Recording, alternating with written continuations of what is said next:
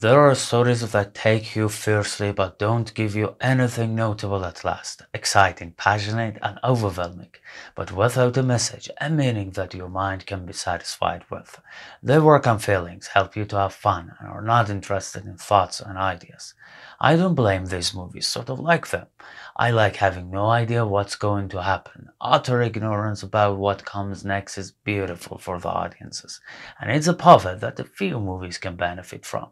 Death Roulette is one of them. This story, 7 people woke up in a mansion located in a remote area. They soon realize they are stuck. Confused, worried, and scared, they listen to a machine-like voice which explains the game with 3 rules.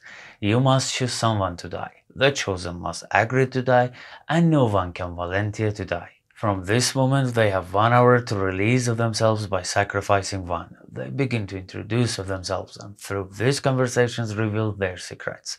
All are sinners, especially there is an acrostic in which some questions are designed in a way so that we know more about these characters and their histories. Finally, the award of that puzzle after being solved is the name of the kidnapper, Pablo Vega. I promise I won't go any further. There are more twists later which can hardly be guessed. You will be shocked. The production design is remarkable, bringing us to the inner horror and mystery of this film. The cast is well chosen. The acting is definitive. There are multi-layered roles and difficult performances to deliver. Particularly Manolo, Cardona, and Maribel Verdú were brilliant.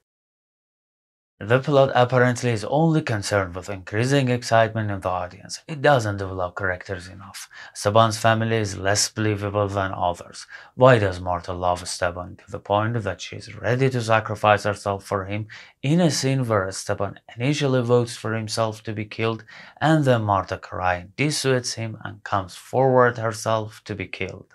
Especially if we become aware of the last scene Marta knew that her husband abused young girls and that she was betrayed. How can a man like this be loved? Also, however, we can understand Lupa's hatred for her father. Her hatred for her mother is not fair. We remember Marta sincerely agreed to be the victim in order to save her family. She is guilty about abandoning her nephew, but to Lupe she seems not to be a bad mother. A twisted story is one of the big fascinations a movie may have. The complexities help deepen the story and fully get our attention. But it's in fact a double-edged sword. Sometimes these complexities lead to confusion and ambiguity. Thankfully, Death Roulette is careful not to go that way. With the suspenses and thrills, we are completely engrossed in this story.